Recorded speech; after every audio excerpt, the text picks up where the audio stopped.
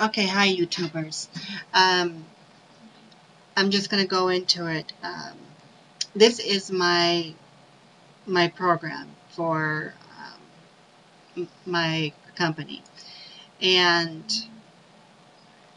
all I do is if I want to bring up a current client, all I have to do is look up their name, but I would like it to be where it's the date of service is right here, as well as their full name, first and last name. Then I go in here, click on the person's name, and go for search. Everything will auto-populate, and then I can add to their date of service. Say today is Friday, the 29th, and they want another date to go on the 16th of August. And I can also tell you how to do that too, or show you how to do it. Show and tell. Show and tell. So here we go. Now, you want to do that? That's fine. So then I'm going to click out of this for right now because I want to show you what I found out how to do. Long story. Racking my brain for seemed to be a week or more than a week to get this done.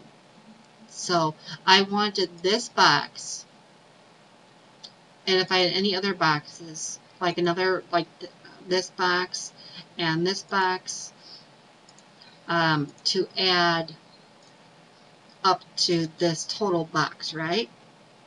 Okay, not a problem. Well, if it's all medical miles, okay, and I charge $2 a mile, otherwise for taxi service, I should probably put taxi miles instead of other miles. But anyway, you'd put those miles right there.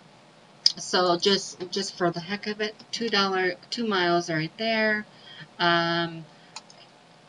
From here to this medical facility, it's 5 miles. Okay, then and then they want to maybe go to the grocery store after that. Okay, so then it's another probably, I don't know, 4 miles. Let's do 4 miles, right? Okay, so 7. It auto calculates that way, and right here would be your total. So you would need to click your total, and that would be $24. That is what I've been trying to achieve for the past. I did get help from friends and one gentleman on YouTube, but I will show you this. So this is the actual text container, total dollar amount. He mentioned to use enter of event versus change event, because when you click on it to begin with, this is actually change, not enter. So I went in here and I went to change. Okay, so then from here, I had the whole thing add up all of these miles. Okay, and then it's multiplying it by $2, and then because the code is so long, I added an underscore after my